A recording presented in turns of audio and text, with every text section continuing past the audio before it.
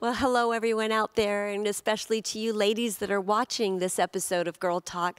We're so glad that you tuned in or are going to be eavesdropping in on a conversation that is near and dear to my heart. It's really the heartbeat of what I believe God has called me to do and what my role in the church is. In addition to being Greg's wife, I am so happy to be part of a women's ministry. You might call me the executive director, or you just might say, Cathe has just loved women's ministry for many years, and what I love about women's ministry is that it focuses the women on community centered around the discipleship we find in the Word of God, how important that is. So before we begin, I wanted to read a passage of Scripture that I feel really speaks so clearly to the need for being centered in the law of the Lord, in the word of the Lord, as the scripture says. So I'm going to read to you from Psalm number 1. And this is what it says. Blessed is the man or the woman who walks not in the counsel of the wicked, nor stands in the way of sinners, nor sits in the seat of scoffers. But her delight is in the law of the Lord, and on his law she meditates day and night. She is like a tree planted by streams of water that yields its fruit in its season, and its leaf does not wither. And in all that she does, she prospers. And then it says, the wicked are not so, but are like the chaff which the wind drives away. Therefore the wicked will not stand in the day of judgment, nor sinners in the congregation of the righteous. For the Lord knows the way of the righteous, but the way of the wicked will perish. Let's pray. God, your word is so clear, isn't it? There are two ways to live one's life. That is centered upon your word, looking to you as the Lord and the director of our lives. And the other one is to just try to make it on our own. And Father, we pray that as we have this conversation today, that many who are perhaps, maybe they're Christians, but they have never really studied your word. They don't know you intimately. Your word is not informing their day-to-day lives. I pray that this conversation will instill in them the desperate need that they have to seek you first above all things. So, Father, would you guide us and direct us as we speak of the great gift you've given us in the scriptures that you've revealed yourself to us through. For we ask it in Jesus' name. Amen. Like I said, this is a subject that is near and dear to my heart. It is a subject that has changed my life when I was a young girl. I became acquainted with Jesus when I was about 14 years old. And although I had heard about God and heard about church and even attended a church, I didn't have a personal relationship with him. Until that day, when I was about 14 years old, I asked Jesus to be my personal Lord and Savior. But it wasn't for a number of years that I really began to understand and appreciate the importance that it was for me to have an intimate, personal relationship with God. Yes, I went to church. Yes, I listened to Bible studies. Yes, I even had Christian friends. But I don't know that I ever really sunk my roots deep enough into the Word of God until a number of years later. And my life really suffered for that reason. But I am here today to tell you God's word will change your life, and so are these ladies that I have gathered with me today in this conversation. I am so happy to introduce you to a number of the leaders in our women's ministry. And sitting closest to me is Roni. And Roni, you've been with us here in Orange County at the Bible Study for quite a few years. Is that right? Since we started, since we started at Free Chapel. That's amazing. Yeah. Yes. It's wonderful. It is wonderful. That very first year. I love that. And you probably won't remember this, but the very first year, Shannon Finnegan was my leader, and she asked me to speak at the end of that very first year. Oh, right. And I said, when I first came there, I didn't even know anybody that knew anybody that went there. And you didn't know anybody? I knew no one. Oh. And I would come to church early and hide in the restroom. I did, until church got started, and then because you just didn't. I didn't know you didn't know anybody. I and wanted you were afraid to be there, but I didn't know anybody, and I didn't really Oh. have anybody approach me. But I was in an awesome group. Shannon was my leader, and then I started working hospitality with Stephanie Chapin. That was it. That was all that it took. And now you've been a group leader for over almost 11 years, It's got to right? be. 11 years, right. Wonderful. Oh, and Lisa, you are also one of our group leaders. Yes, I am. I actually remember that story because I was there also at pre-chapel. No way. Yes. All three of you were I there remember in when the that earliest spoke to days. me so much because I also would come and I wouldn't talk to anyone and I would just leave Right. in the very beginning. But that encouraged me that there was someone else out there that felt the same way. Wow. I think we're learning something here, that you can go to an awesome church and it could be a big church, but really the way that you're going to get to know people and be able to make a friend is really when you step into like a small group and a Bible study. Exactly. And now you don't have to hide in the bathroom Right. because It's you the truth. get to know one another when Yeah. you join a small group. Right. Right. It's how you make a big church a small church, and it's also essential. I mean, if we're talking about the things that are essential to life and to thriving in life, it is really God's word that is processed in a community of people, because we're not meant to do this life alone, are we? No. No. Yeah. So Melanie, you are what we call a coordinator, which means you head up the training and the support systems and the encouragement that small group leaders need, as well as being a product of the small group system that you have grown up in. Tell us a little bit about that. Well, I just want to say, like, one of the greatest privileges and honors of my life has been being a part of this women's ministry. And I love that I get to sit here with Lisa and Roni because I've served alongside them since the beginning. Wow. You know, I didn't realize that, but from the very beginning of Harvest Orange County when the Virtue Women's Bible Study started.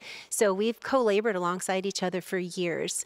And to that first point, though, you know, I grew up going to in a Christian home, going to church every Sunday, but it was truly the Bible study that taught me the daily discipline of being in God's Word. And I think that's what is so meaningful to you and what you want everyone to experience. And I love that that is the vision for the women's ministry, and you've let that be known, Cathe. And I love falling under that that covering, because that is all of our hearts, that the women would know Jesus for themselves and to be able to open up the Word and to read and to hear from God. I think that what is happening today in the chaos and the busyness of our lives, and we're all busy. Everybody's busy. If you ask people, well, how have you been? I'm busy.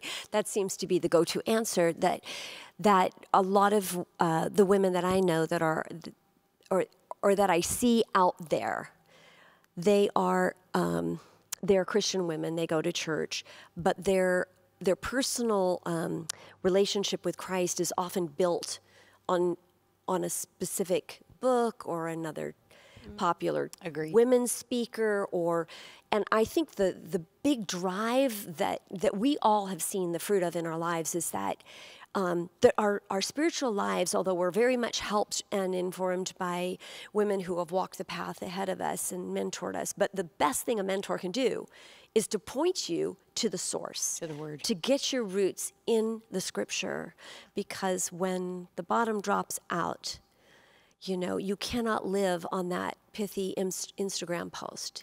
You're going to have to know your Savior for yourself. And so, Melanie, that's been really the importance, right, ladies? Absolutely. And how it has transformed our life. And how has it transformed your life, Roni? To see the diversity that God has brought into it's the diversity in my group. Tell us about it. Whether it's socioeconomic, whether they were raised Catholic, what their belief system was a year ago, how strong they are. And I have babies. I mean, babies. 2 years ago, Bridget's coming to mind. When she first came into our group, not only was she not attending church, she had never been in a women's group. She's got to be 4 years solid now. Every year she's back in our group, and she's there every single Wednesday. No, it's a beautiful thing. So, you ask yourself, I was just thinking about this before we met, and I was thinking, what other place would you see such a diverse group of women? And I had 20 this year. Wow. for a long time. And I think even when we dropped down, we still had 15. That's amazing. Where would That's you huge. see that? That is not such a small group. No, where would you see that many walks of life Yeah. were it not for the love of God? Yes. Saying, okay, I'm going to put you together. Not only that, the way they love one another, the way they've so easily accepted one another.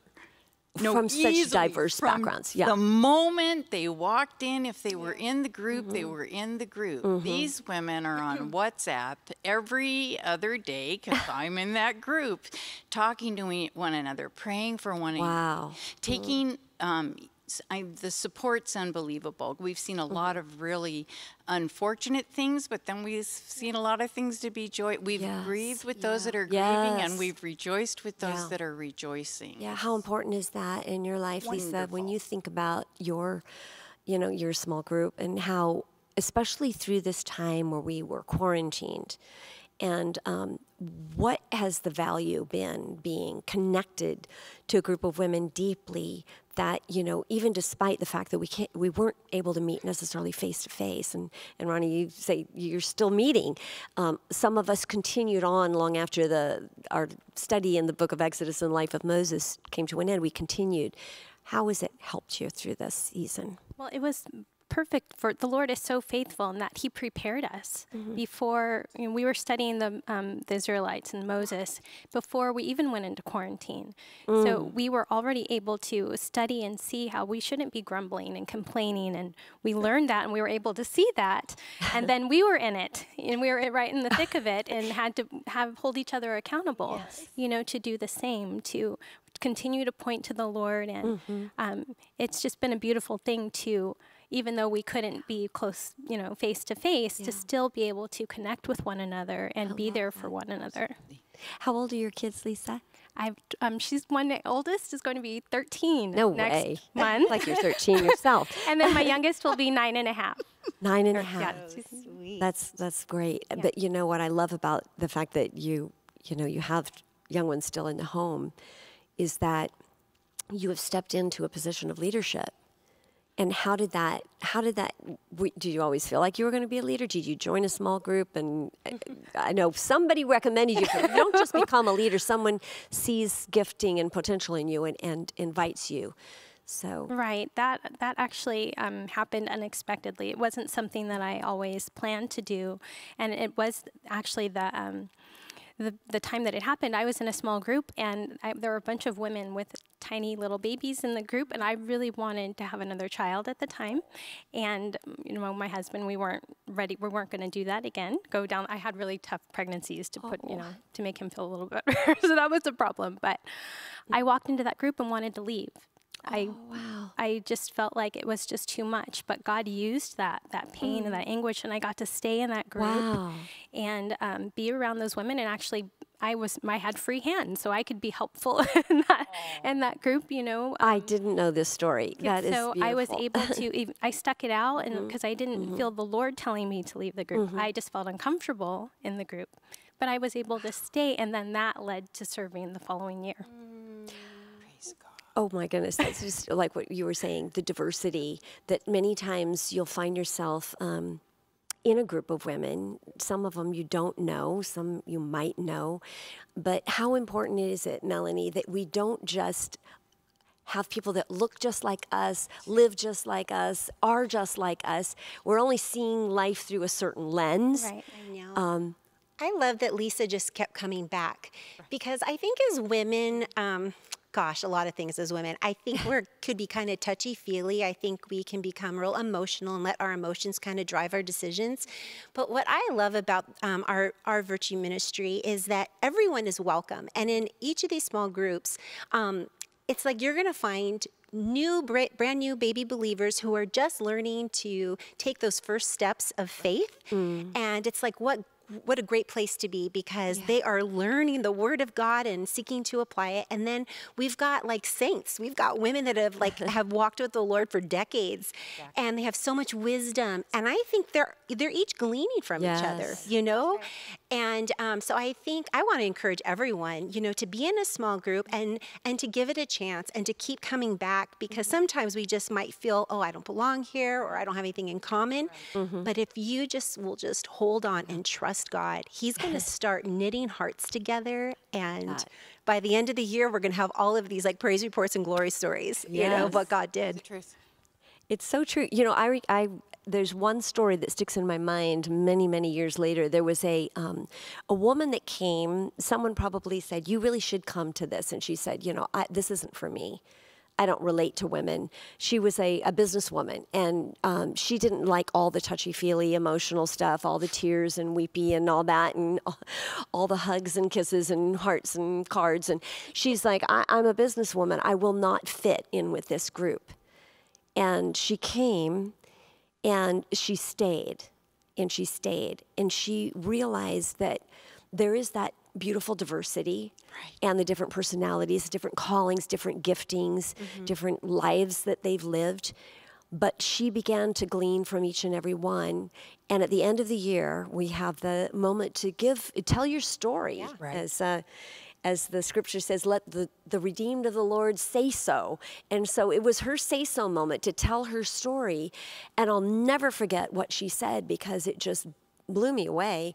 She said, I didn't know what it meant to be a woman until I came into this small group. Beautiful. And it wasn't that someone else was telling her, this is the kind of woman you need to be. It was because she looked at the scriptures.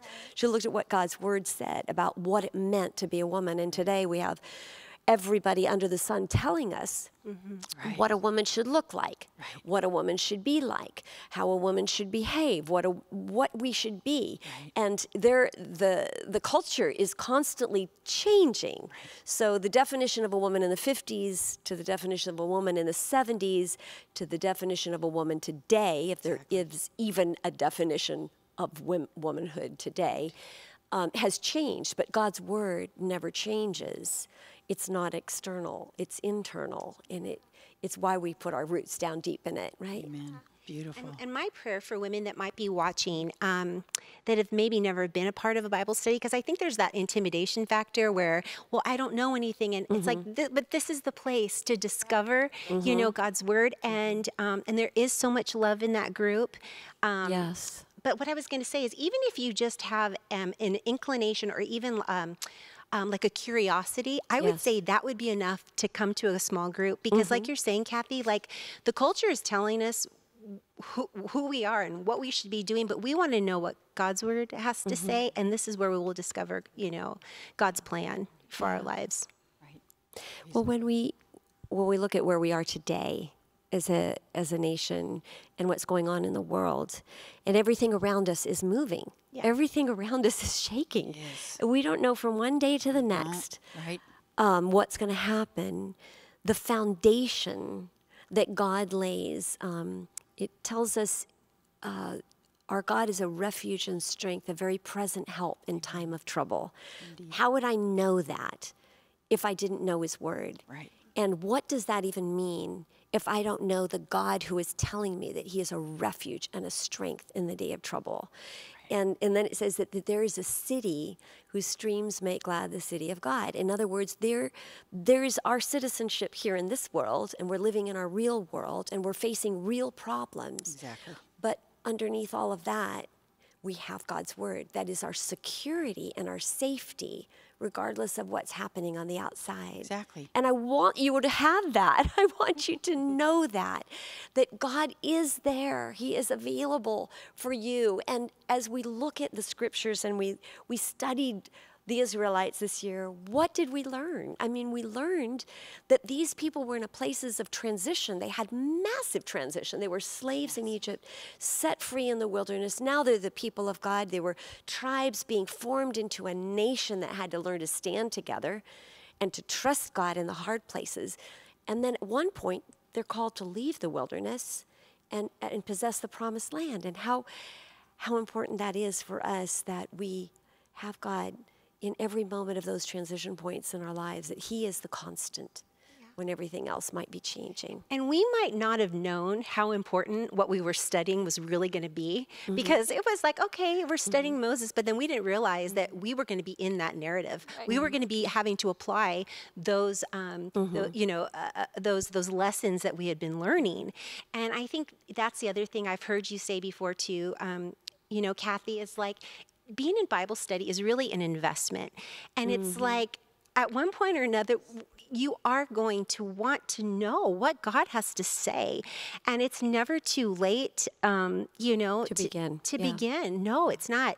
I was thinking back that when I very first started Bible study, I came with a baby on my hip. I had a 6-month-old, and I wanted to find out, what is Bible study all about? And but for the sake of, I don't want to sound dramatic, but honestly, I could say that being in a women's Bible study has been one of the best decisions I've ever made in my life. And maybe that 20-year-old didn't think it then, but I can say that now, having walked this far, And I just think to myself, I know I have far to go, but I am so grateful that I have been rooted in God's word, because it has been my stability through everything, especially right now, these crazy times. Through all the seasons that we've lived. Indeed. And some of us have lived a few more seasons than some of the rest of you, but we can stand and testify that the Lord is faithful. I would also like to say it's not too early to start either, because my daughters were able to, we homeschool, and they were able to join the homeschool group over the summer, studying Philippians and 1 Peter. And my little one, who's 9.5, it was so fun to see her like going through the lessons and then pulling me aside, and I really let them take ownership of it on their own. But when she had questions, she would come to me, and I would show her how to dig a little bit deeper. That's and amazing. Change the translation to make it a little more understandable. But they were really enjoying that time as well. And of course, they were a little timid to share, but that's beautiful too, to see how God can take that desire and he can grow that as well. Yes. Yeah. And then speaking of the foundation that you were mentioning a moment ago, one of my women, our business is income tax, and I got really busy, and one of my women, without me knowing, went ahead and took it upon herself to invite, I believe it's 4 or 6 women in our group, even though we were supposed to be social distancing. I'm thinking the thinking was no more than 10, right? Yes. I'm thinking it was no more. She took 6, and they did the study in Philippians. Amazing. I just found out recently. And you weren't able to be leading that group, but they stepped up and did it themselves. They didn't even invite me because they knew I was working, but they're getting ready to finish. Isn't that amazing? It's wonderful, but But it's because they've been in group, they've been in study. What, are we just going to stop studying the Word of God because no? She took it upon herself to invite 6 of the women that are in our group. It's our breath. Right. It's our lifeline. Right. It's the food we eat. It's like, okay, well, we're not going to eat till next September. Right. No. Because but we're going to do that every day intentionally. Yeah. And I love the fact that without you being there, they decided to do it on their own. They did. And, I would just say to those of you who are out there that aren't part of a small group and maybe don't live in this Southern California, Orange County, or in the Inland Empire area, that we have every single one of the Bible studies that we've ever written posted online. They're free for you to download. There's no reason in the world that you can't gather a group of friends via Zoom or the people in your own household together and begin to study God's Word for yourself. And there's teachings available and blogs available. Lots is available on the Virtue website, which is virtue.harvest.org. So you may be thinking, well, this is so great for all you guys because you live near each other, but I live in wherever, and there isn't a women's study that I know of. Can I just say, be the catalyst, start. And we would love to come alongside and help you. Just shoot us off an email if there's any way we can be an encouragement to you. We could even send you some training materials. That would be wonderful. But Melanie, we're getting ready to, and those of you that are in this Southern California area and can join us and would like to be a part of a women's study, we're about ready to launch in September. it'll be so much easier and so much more convenient for all of us to become a part of a small group, because we're going to be offering some different ways in which you can participate. And that's going to be so exciting. Tell me what you're thinking about that, Melanie, as we're getting ready to raise up new leaders. And it's so exciting. And, you know, I love that our women's ministry is harnessing the technology that we have available. We're definitely seeing it as a blessing from the Lord.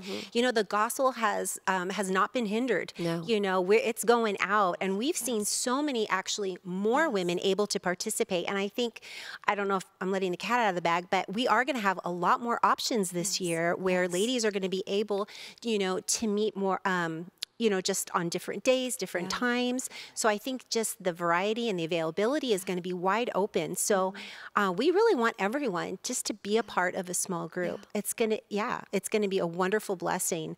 I was thinking about how, you know, we are busy as women, right? We wear a lot of hats, mothers, wives, a lot of us work outside of the home.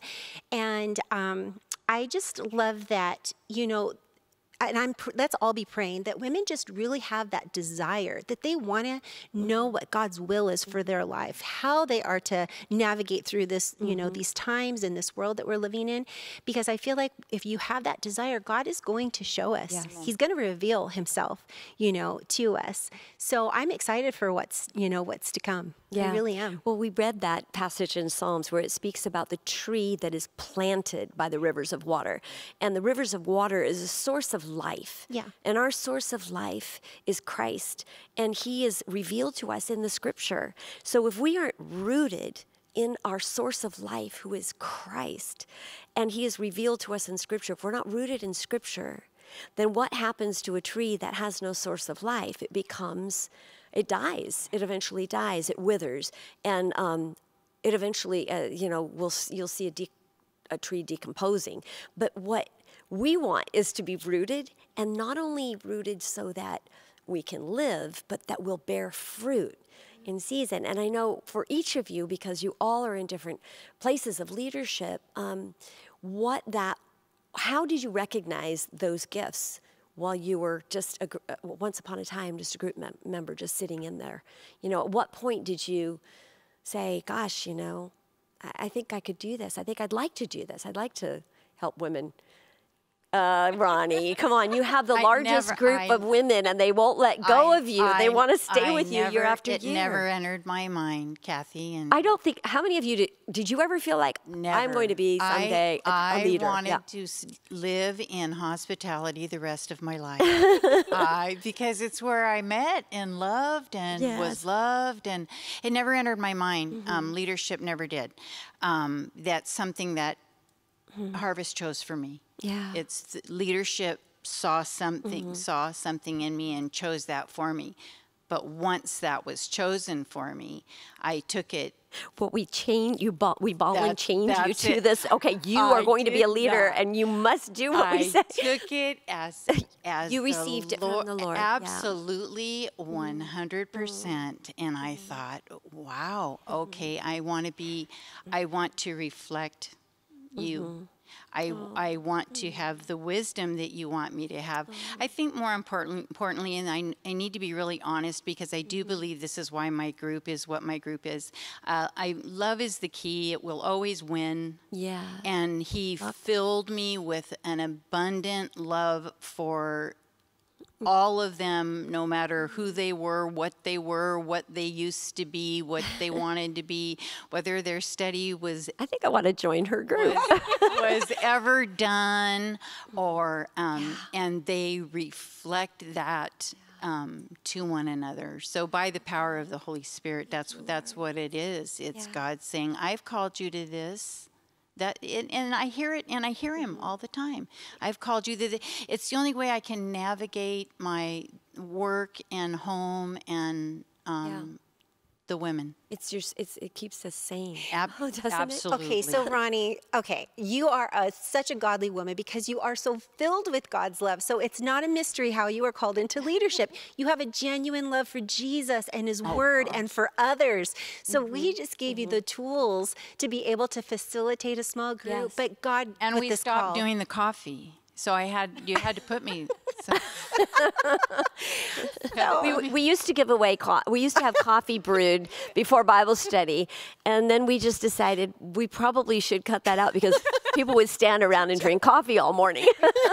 But so you ended up. There you go. You had to find a place for me. Someone recognized the gift in you because they saw your faithfulness in study, and you've given us the tools. Leadership at Harvest has given us the tools to start seeing that in the women that are that are in our. I think that's what's so beautiful is that the body of Christ isn't a single person. It's not a single voice.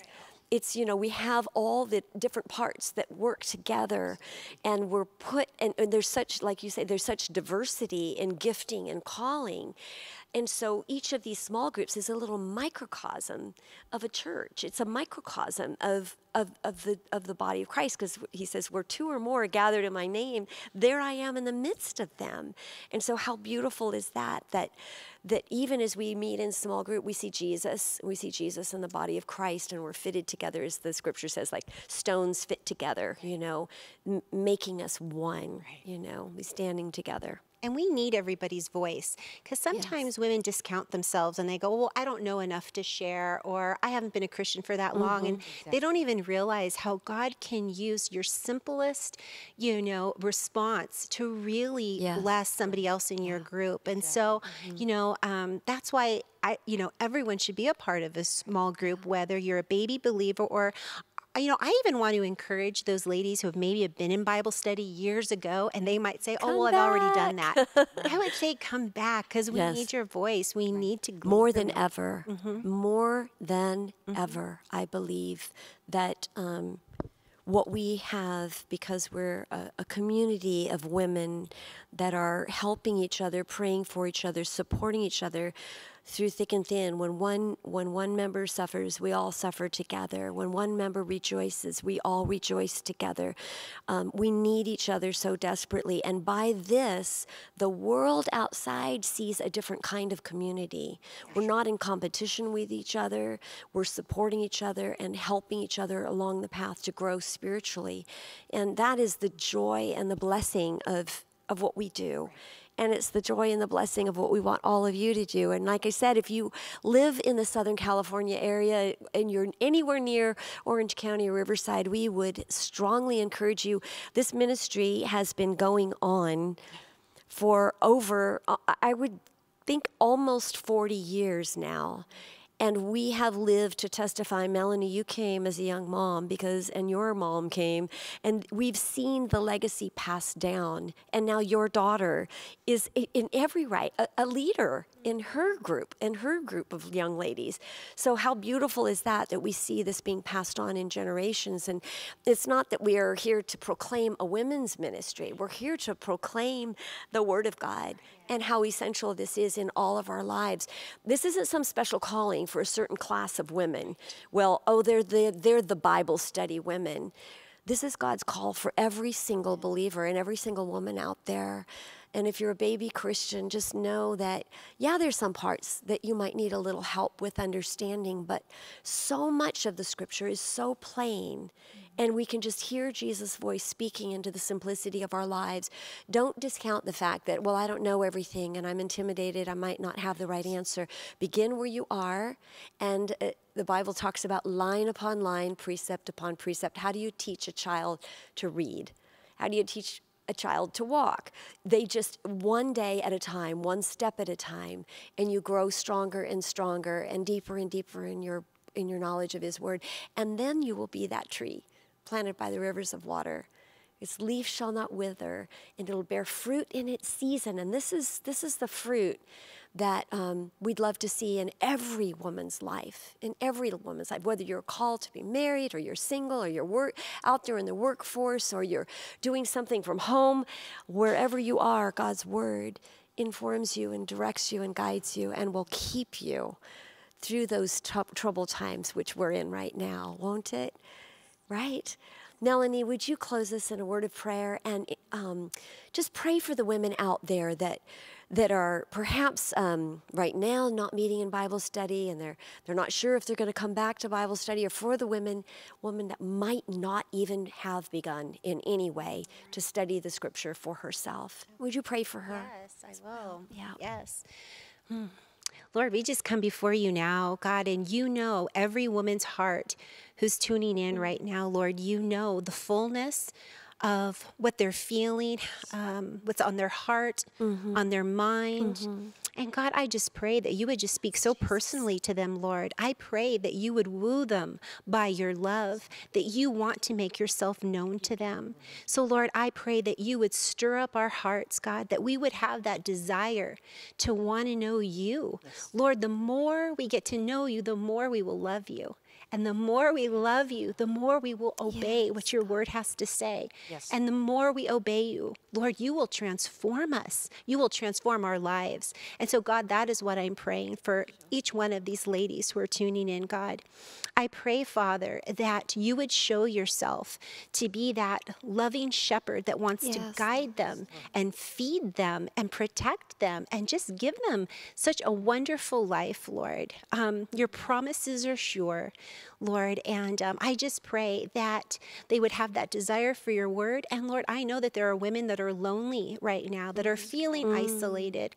And Lord, I pray that you would bring sweet friendships, that you would connect hearts, that you would do such a life change in women's hearts and lives, God. So Lord, we seek you. We seek you first. And Lord, we know that in your grace and in your kindness, you will provide us with so much, Lord, as we put you first. So I thank you, Lord, for this company of women, and I thank you for the women that you're calling, Lord, just to add, Lord, to the flock, Lord. We love you so much, and we just thank you for this time that we've had. In Jesus' name, amen. Amen. And I know you're all waiting to hear how you can become part of a small group. And I will just say, would you please stay tuned? Would you follow us on social media, Virtue for Women, or my social media? I'm just Cathe Laurie on Instagram and Facebook. Also, you can keep in touch with us on our Virtue website. We will be giving you all the details for those of you that want to join a group and be a part of this Bible study, which I guarantee is going to change your life. Just stay tuned, and we'll be in touch with you to let you know how to do that. So we love you. We hope this has been an encouragement. Don't wait until we actually formally launch our small groups. Go ahead and start diving in. Download those lessons. There's so many beautiful studies available on the Virtue website. And we encourage you to begin. Get a group of girls and start together. So with that, I'd like to say thank you for joining us, and we hope we'll see you or hear from you on our website. Let us know how we can pray for you on the Virtue chat. And just be in touch with us. We love you guys. Take care until next time.